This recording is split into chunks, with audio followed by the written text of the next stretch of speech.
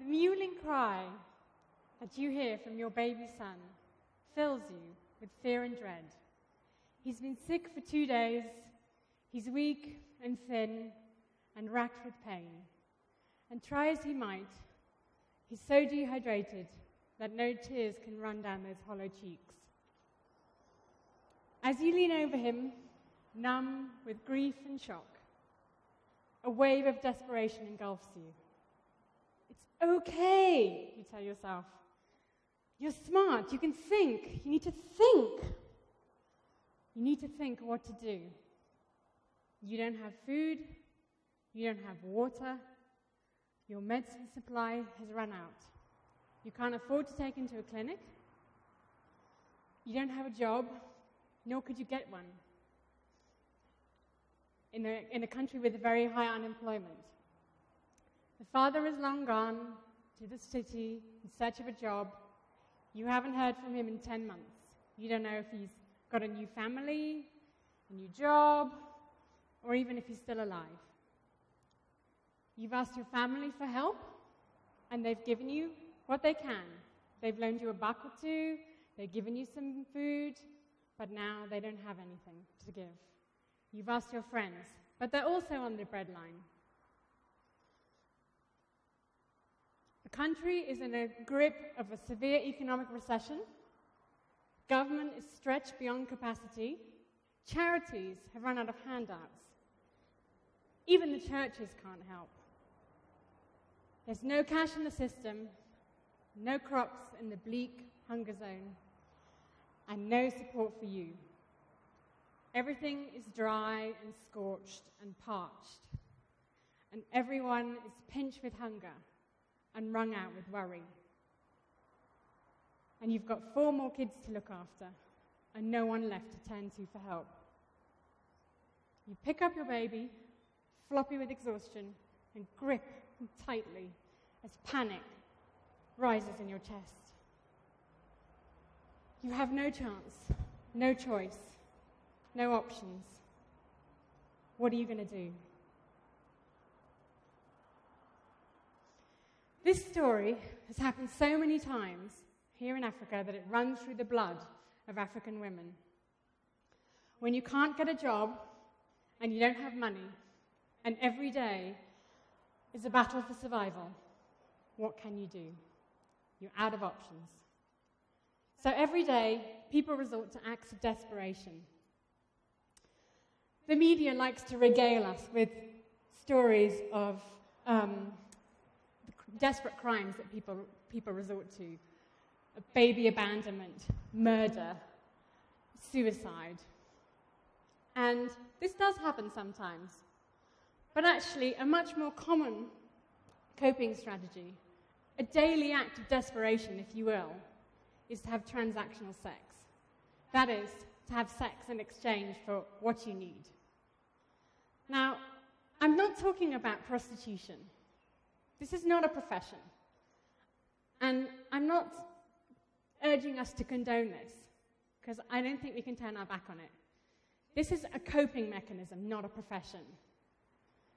And it is promoted widely all over the world. It doesn't just happen in Africa.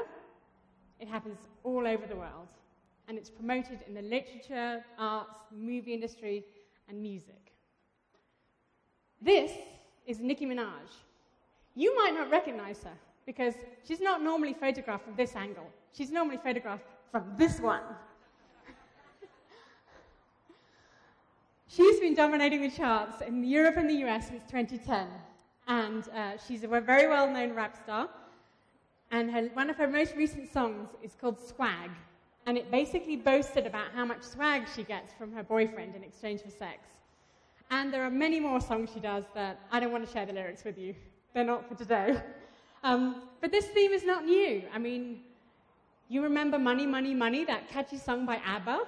Or Diamonds Are a Girl's Best Friend?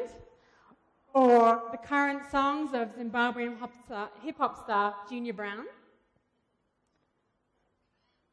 What about Mrs. Bennet from Pride and Prejudice? She was the one who was very obsessed with getting her daughters married off to men of good breeding and fortune. Or what about Cinderella? Or 1,000 other folk tales? And other children's stories with the same basic plot. Over and over and over again, we are told that it is, in order to be successful, girls need to find a man who's wealthy and can support them. And boys are told that in order to attract a beautiful woman and in order to be successful in life, they need wealth.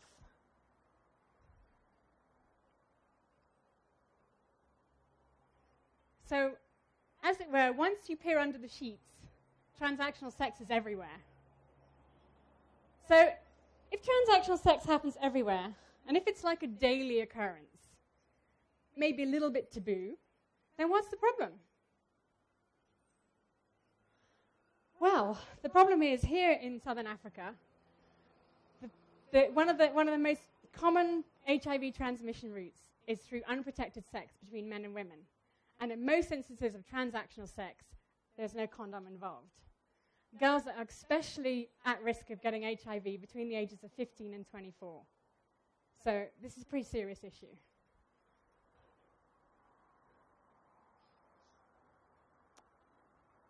I first began to understand how widespread transactional sex is when I was a naive aid worker in the 1990s here in Zimbabwe.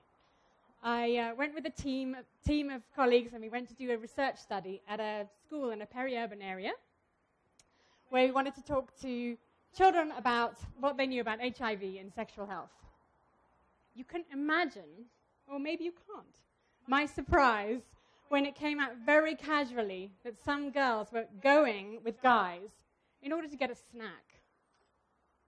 The reality was this: the school was in an economically deprived area, and most families were living hand to mouth. After school, boys were encouraged to go and get jobs, to go and do petty trading at the local village, and girls were to be protected. Conventional wisdom meant girls were not really allowed outside of school or their house because they're at risk of predation, rape, violence, or other forms of danger.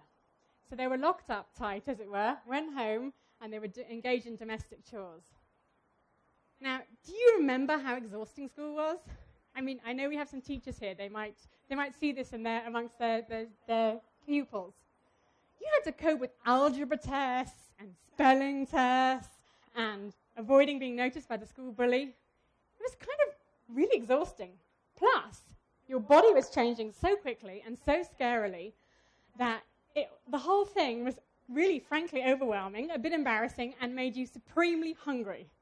Well now, can you imagine by lunchtime, if you haven't had anything to eat and you've been up since 5 o'clock in the morning doing your chores and your homework and your schoolwork, you're getting pretty hungry and you've got a whole afternoon and evening stretching out ahead of you. That's a long time without food.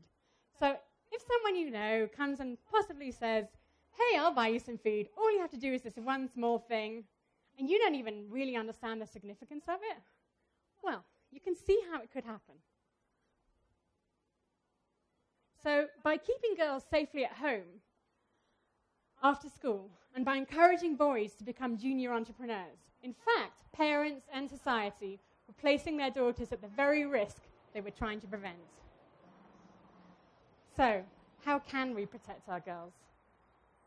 Firstly, like it or not, we need to talk about gender. The whole gender debate boils down to this. Basically, even before you were born, once it is known if you're a boy or a girl, you're expected to move through society in a certain way, have certain responsibilities, and behave in a certain manner.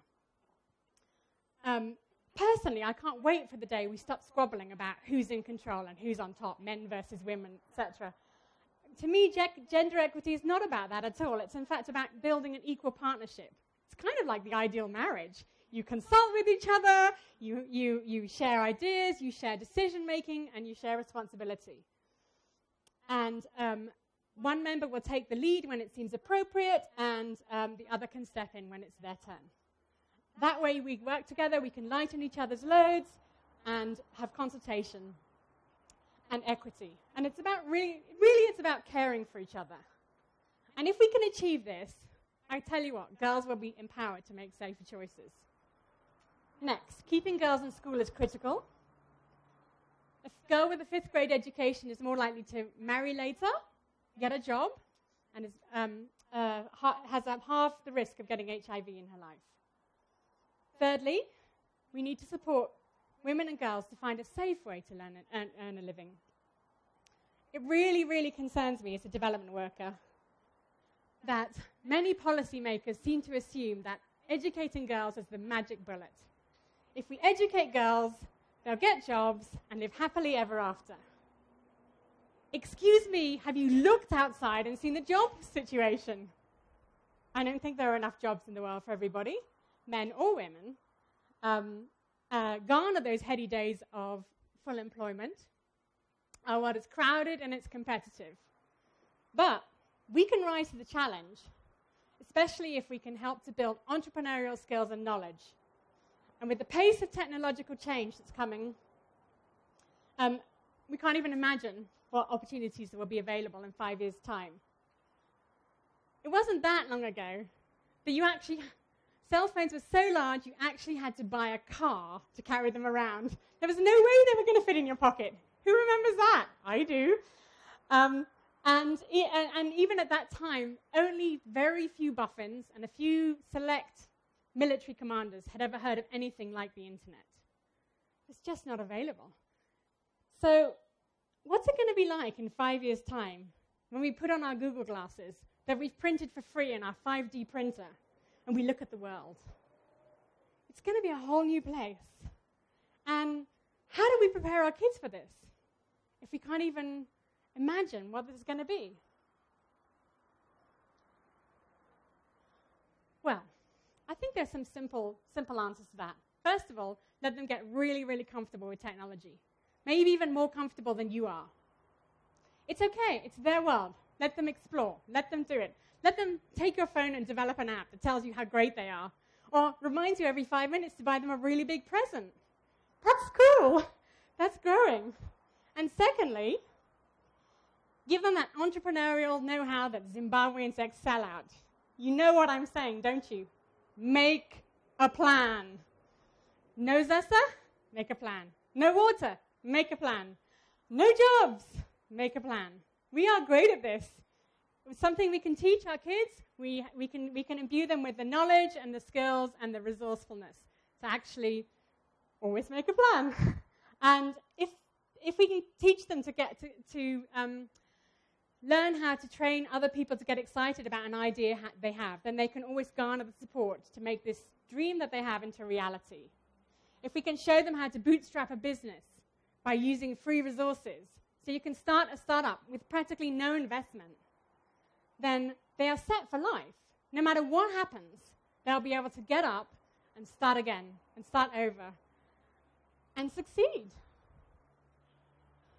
And by the way, if you are a middle class and you are thinking that your daughter or your niece is safely protected in some private school or university, and you don't really need to listen to what I'm saying, think again.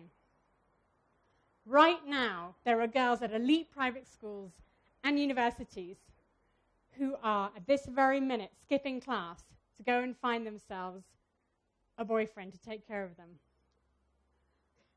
To find a husband before they lose their looks and get too old. It doesn't matter that their parents have given them everything. It doesn't matter that they have all the support. They don't see that. It doesn't matter they have the best schooling and the best resources and the best parents in the universe. They don't see that. It's not that they're ungrateful. It's just that they've been influenced by these gender and society norms, and they can't see any other way forward for them. They're so afraid of losing what they have, that fabulous life you've given them, that they're blind. They're simply blind. They're in a blind panic, and they don't see any other way except to find a good husband to take care of them. This is what we've been telling them. It's kind of right. So they could be putting their lives at risk. So make sure that you keep an eye on your children, because a moment's inattention can have them slipping away from you down a dangerous path.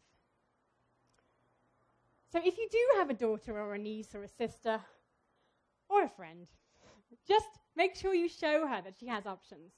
Make sure you don't just tell her, show her that she has options, and make sure she can see them. Show her that she's clever and bright and strong, and she can make her way and make a plan and get by and thrive. Find a good role model or a good mentor to inspire her and to teach them and to champion her and to show her that it's possible. You know, a woman has made her own success and is doing really well. Now, you might be thinking at this point, well, there's lots of choices on that, but who's the best one? Well, may I offer a little divine inspiration? You might be thinking, divine inspiration? But possibly this is not the divine you were thinking of. This is Divine Simbi Intlakula. If you haven't heard of her yet, you soon will. Here she is, winning the prestigious Legatum Africa Award for Entrepreneurship. She's been dubbed one of Africa's most successful women by Forbes magazine, and she's won numerous awards. She's the owner of a well-known security company here in town, which she started up in the late 1990s. Today it has an annual turnover of over 10 million, 4,000 employees, and a display cabinet bursting with industry awards. But the thing what marks her out as an exceptional role model to me is that Divine helps other women achieve financial security and independence. Her company is the largest female employer in the country outside the government, and she works tirelessly to help train women entrepreneurs and build platforms for learning, discussions, and debate. So, given that today's TED theme is praxis, turning ideas into practice, I thought I'd give you 3 simple ideas to help grow women enterprise and accelerate the end of AIDS. And here they are. Firstly, tell your sons and daughters about successful, strong women entrepreneurs. May I recommend a bit of divine inspiration? Secondly, take your daughters to work and teach them about entrepreneurial skills, how to build a business, how to run a business, what to do when things get tricky. And thirdly, buy products and services from women entrepreneurs. When you have a choice, always use a women entrepreneur, because I can tell you that they have much less options to grow their businesses. Multinational companies can always find another customer. Now, before I go, I just want to let you into a little secret. Secret is this. Me being here today is actually an act of desperation. I am desperate that we change the situation we have. I am desperate that we get women and babies and children choices in life.